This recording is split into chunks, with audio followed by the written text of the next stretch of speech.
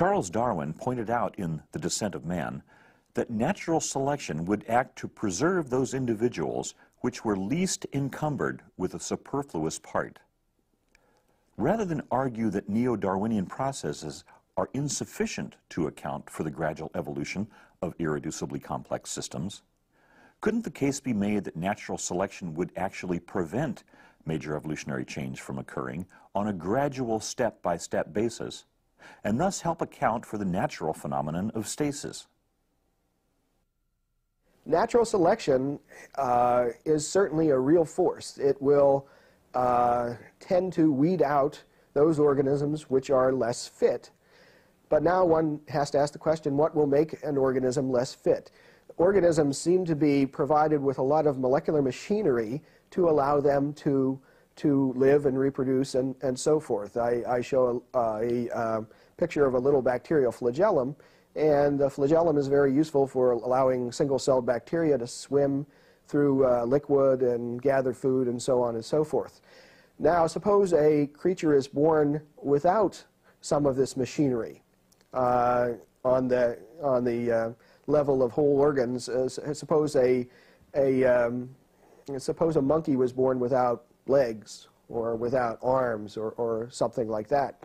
It would be at a severe disadvantage with respect to its brother and sister animals, and would likely be outcompeted and left behind in the race to pass on its genes.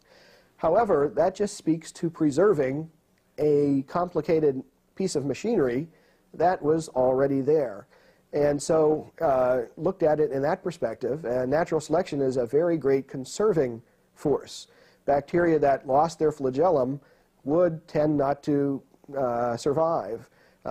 Animals that lost limbs, lost vision, lost hearing, and so forth, would also tend to be at a severe disadvantage and not survive. And so if one looks at the fossil record, one sees very great periods in which fossils of extinct creatures stay the same over long periods of time.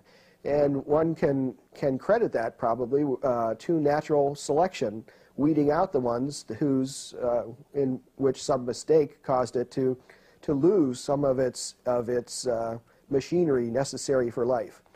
The big question, however, is where did that machinery come from in the first place?